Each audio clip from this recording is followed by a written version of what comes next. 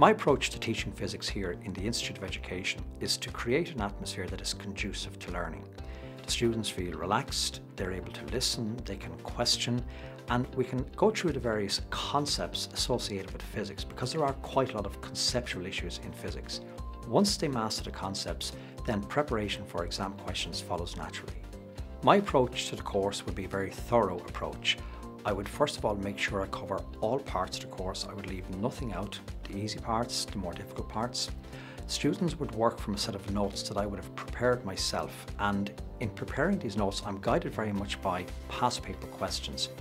And of course, with regards to the actual past paper questions, the students would have fully worked out solutions to every question since the present syllabus started. So when they enter the exam, they are extremely well prepared for that exam in June.